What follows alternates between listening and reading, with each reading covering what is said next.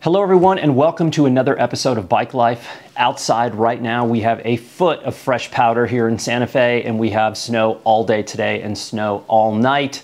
Yes, America, it snows in New Mexico and yes, we are part of the United States. Sorry for the history lesson. What am I reading right now? Before we get to the Bike Life, I know this is a Bike Life film.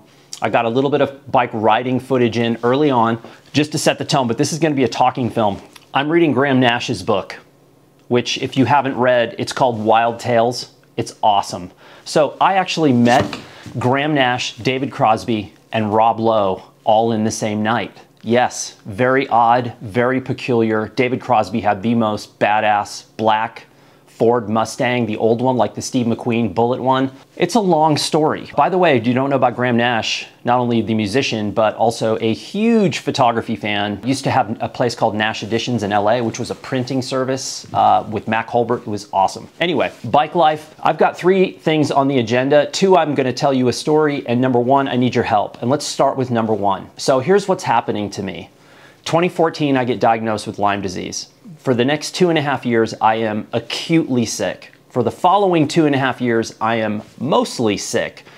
Then I slowly start to come out of it. I figure I lost 5.5, almost 6 years of my life to this disease. I still have to pay attention to it. It comes and goes. There are very, very, very specific symptoms I feel from time to time, and it is very clear what it is. The goal with Lyme, it's a bacteria, not a virus, is to become asymptomatic. There is no known cure for Lyme. Although plenty of people get it, get over, get beyond it. It depends on a variety of different things. But one of the things that's happened to me since then is when I push myself physically, I have a tendency of crashing after the fact. I don't mean physically crashing end over end, which I've done many times in my life, but I'm talking about physical crash, where 1 second I'm fine and the next second I am not fine. That's really become part of my life post-Lyme. So when I get on my bicycle these days, my goal is 20 miles minimum. And I typically, a basic ride for me is 20 to 30 miles. And I can ride 30 miles hammering at my highest pace level, which for me is not fast. If you're a good bike rider, you would blow past me. But for me, 30 miles at a high pace, I can do that. And I can do it without drinking or eating anything, which is not good. I've ride with people in the past who every 10 minutes, every 15 minutes, they are ingesting something. That is what I should be doing. So I drink what's called Scratch Labs. It's a electrolyte powder. I carry 2 bottles on the bike at all times, sometimes 3, sometimes 4, depending on the length of the ride. And the rule of thumb is a bottle an hour. I don't do that, but I force myself over the 30-mile ride, which takes me about an hour and 30 minutes, hour and 40 minutes, I will drink an oversized 1 bottle of Scratch Labs. Fine and dandy.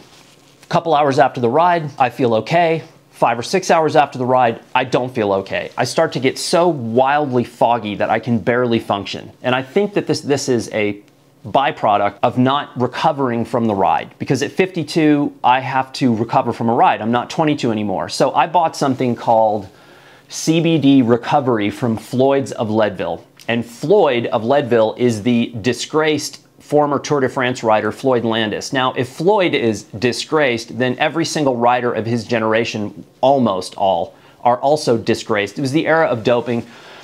I could care less. And by the way, disgraced Floyd Landis pulled off the single most incredible ride I've ever seen anyone on a bicycle ever do, which was stage 17 of the 2006 tour, where he'd lost like 20 minutes the day before, everyone had written him off, and he did a solo 100-mile breakaway over 3 beyond category climbs and won, and then ended up winning the tour. I don't care what you're on. I don't care if you're on Pop Rocks and Jolt Cola. You are okay in my book. So anyway, I bought this CBD recovery drink, and I'm hoping that this helps. If you have any beta for me in regards to how the hell do I recover better, and is it, well, I think what I'm missing is the protein part of the equation. But anyway, that's point number 1. Help me. I need recovery. I figured I'd throw Floyd a bone, throw a little money his way. I love CBD if it's good. There's a ton of junk, meaningless CBD out there. I'm hoping his is good because it really works. And I realized that in the middle of Lyme disease when I first discovered CBD, and I had 20-to-1 CBD paste, which I have been unable to find since then. It's like no one makes this stuff anymore. And if I could find it, it was great. I used it one time and I knew, holy cow, this stuff works. Okay, that was point number 1. This is a long and rambling mess, by the way. Point number 2, it was about tires. So I am now running Conti Race Kings 2.2. I have not had tires this wide on this bike since I bought it. This bike came with 225 Racing Ralphs by Schwalbe, and I flatted on those every single time I rode. They're racing tire, got rid of them. I went to a Conti Tour tire that was a 2-inch tire, rode those for years. Then I went to 40-centimeter Schwalbe Marathon Plus Tours. I've been running those for years. Winter came and I thought, you know what? It's muddy, it's snowy, it's a little icy. I'll go to a wider tire. The Contis, and it doesn't matter what they are, Conti, Maxxis, whatever you want to run, they are a blast. So I am now riding a lot more Jeep Trail, improved trail, single track, but not mountain single track. I do not mountain bike. I much prefer to hike in the mountains than mountain bike. I like single track that's out here in sort of the high desert, high plains where it's rolling, short, punchy climbs, mile after mile, gravel roads, that kind of thing. The Schwalbes have, not the Schwalbes, the Contis have been so much fun because they are so stable. I think now you have a trend in cycling, and I know because I've ridden with people who are always trying to err on the smallest tire possible. There's almost like a weird competition of like, I can do that on 25s, I can do that on 28s. And I'm like, you could, you're gonna crash and you're probably gonna be miserable and you're gonna slow everyone up. But you could technically do that on 28s. But even running 40s out here, it's so dry, and at the bottom of every wash, you're gonna hit a section of deep sand. And even with 40s, you had to either blow through and hope for the best or go super slow and like unclip and try to get through it. With the 2.2s, it is a blast. They are incredibly slow on the highway, of course. I think my front Conti is not round. I think I got one that's kind of faulty because there's a definite bounce on the highway, and I have seated it and unseated it 3 times, 4 times. I've tried different tubes. I've tried everything. I can't get it round. It's not that big of a deal, and when I'm off-road, you know, I don't know. 100%. These tires have about 400 miles on them so far. They don't wear like the Schwalbe Tour tires. I don't expect them to. I'm guessing I'll get maybe 1,500 miles out of these before I have to replace them. Totally worth it. I'm not running tubeless. I'm running regular, a slime tube in the back and a regular tube in the front, but I did buy 2 Tubolitos that I'm going to put in at some point when these tubes blow out. Okay, finally, the most important part of this entire film, I want you to look at this. This is for the last 5 years, this has been my cycling bib. The only one I own. The only cycling kit I have is right here, and it's a Voler, V-O-L-E-R. I'm not sponsored by them. I have nothing to do with them. This was purchased for me as a gift about 5 years ago, and as you can see, it is completely rotted out. Like you could actually see through the back of this. It's so rotted.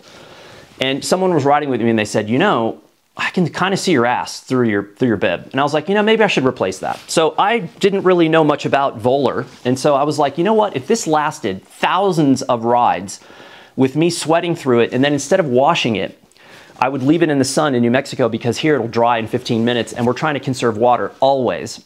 And so I know that might be disgusting, but I don't really care. So I was like, whatever lasted that long, I'm gonna buy. And so I went out and I spent a fortune on Voler. It's the most expensive clothing I own is now this new kit I'm gonna show you. I don't care. It's worth it. I now have one cycling outfit, which I'm gonna show you. I don't have a ton of these. I'm not gonna have 15 in the washroom, and I can just get by with the basic minimum. But when I looked at the prices on Voler and I looked at my 5-year-old bib, I said, that's called money well spent. That is, I can go to Walmart or I can go to a discount store and I can get something cheap, and in 3 months I throw it away. It was probably built in horrible conditions, and it's not the way I wanna do business in my life. So A friend of mine bought a down coat at a discount store at the beginning of this winter. Actually bought it about 3 months ago. And I saw it the other day and it looked like a fringe jacket, but it wasn't supposed to be a fringe jacket. All of the stitching had come out and it was hanging down off his arms.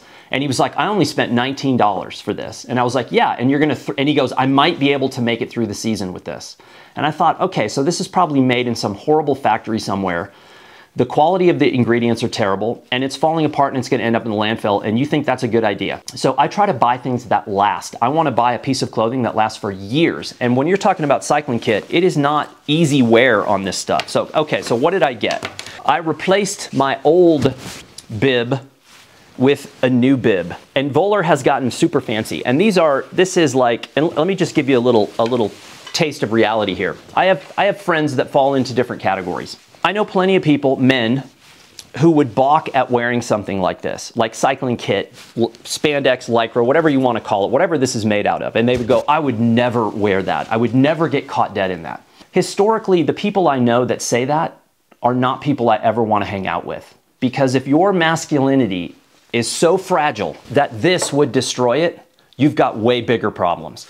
Anyone who's on a bike for 3 hours or more straight will know the benefit of something like this. Anyone who rides in a windy area will know the benefit. Anyone who rides with having to sit on the saddle for long periods of time will know the benefit of a bib like this. And a bib is great because it goes over your shoulders and it keeps your shorts from riding up and down. I always used to wear just regular bike shorts, but I went to a bib 5 years ago and I'm never going back. So this is fantastic. It's super lightweight, very comfortable, and made very well. Now I have a standard cycling short sleeve shirt that goes with it, but what I love about Voler is they have the back pockets are really good and really accessible. Some cycling jerseys, the pockets are so tight you can't access them. These are really nice. And they also, one of the side pockets, or back pockets, has a little zippered side thing to it for your keys, for your credit cards, or for your potent marijuana. I don't know. What state do you live in? You could put anything in there. You could put the launch codes in there for all I know. Okay, so I have the bib, the regular cycling short sleeve jersey, and then I got the thermal jacket. And it's actually, yes, a fitted thermal jacket, which also looks super cool. And I got everything blue because my bike frame is dark blue. And I was like, if I don't match, it's gonna be a crisis. Everything has to match, right? Remember, it's not how you, don't be a schnook. It's not how you feel, it's how you look. So again, super form-fitting, very warm, great pockets, also has the zipper on the back, so I got that.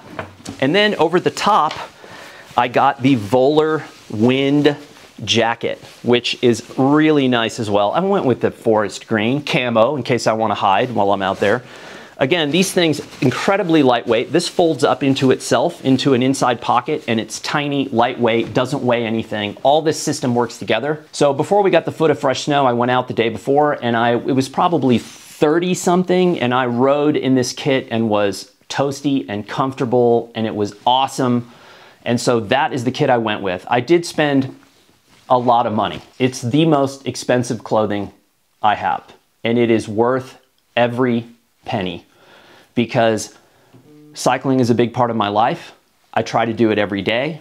This clothing, I know based on my rotted out bib, how long it lasts, and I'm happy. So let's recap. Point number one, help with my recovery because I don't know what I'm doing. Point number two, my Conti Race Kings 2.2. If you haven't run a wide tire in a long time, it is a blast. Yes, I'm not gonna go do road rides. I'm not gonna go do a century on the tarmac with my Contis on there, but for everything else, it's great, a lot of fun. I think I'll switch them up next time. I don't know if I'll go back to a Conti. I may try the Maxxis Icons or something. Anyway, and then Voler, if you don't know about Voler, again, I have no affiliation with them. Never spoken to them, probably never will, but their stuff lasts and it is worth, in my experience, worth every penny.